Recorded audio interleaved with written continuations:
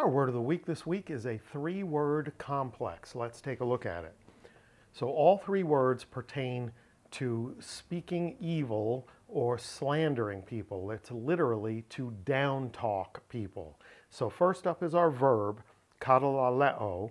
I speak evil, I slander. Kata, down, laleo, speak. To speak down or negatively about someone or something.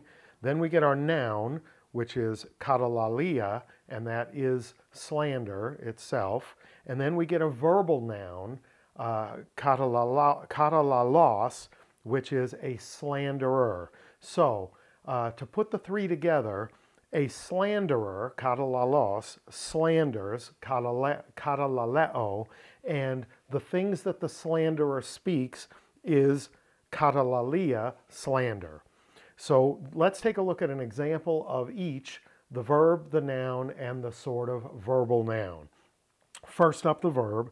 This is James chapter 4, verse 11. All the readings are from the ESV with the Koine supplied. Do not speak evil against one another. Katalalete, brothers. The one who speaks against a brother, ho katalalon, or judges his brother, speaks evil, katalale, against the law and judges the law. But if you judge the law, you are not a doer of the law, but a judge.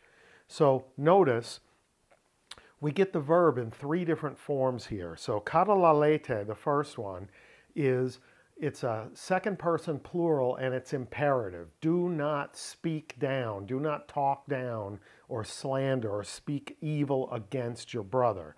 Then the second one is a participle that's a substantive, ho katalalon, the one who speaks against his brother, the one who down talks.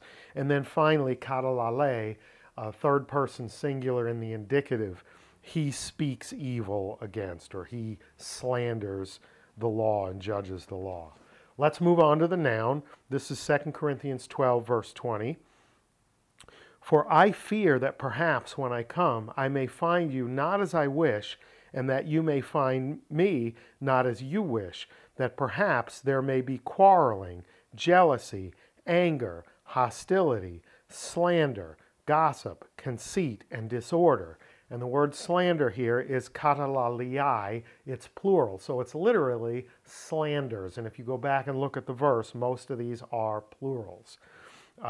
So he's not talking about there being just one thing, like these are things that are happening in the community, and I hope when I get there, this is not what I find.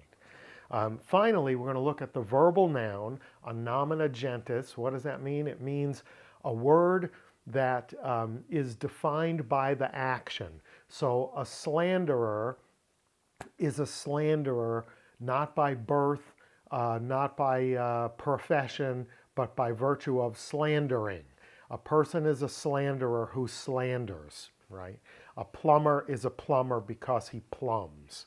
A teacher is a teacher because he or she teaches. So our reading for that is in Romans chapter 1, verses 19 through 31. Here we go. They were filled with all manner of unrighteousness, evil, covetousness, malice. They are full of envy, murder, strife, deceit, maliciousness. They are gossips, slanderers, katalalus, haters of God, insolent, haughty, boastful, inventors of evil, disobedient to parents, foolish, faithless, heartless, ruthless. That sounds like a fun crowd, huh? I mean, there's a lot going on in those few verses. And he lumps in the middle of this vicious and hateful group, including murderers, he lumps right in the middle slanderers, katalalus, plural. So, our word of the week is a complex this week. Three different words. Katalaleo, the verb, I speak evil, I slander. Katalalia, the thing being spoken, slander. And katalalos, the verbal noun, the nomina gentis, the slanderer. I hope that was good for you. I hope you're not. I hope you don't find yourself in the camp of the word complex very often in life. But if you do, that our normal closing may apply most to you this week. Charis kairene humin, grace and peace to you, as opposed to slander.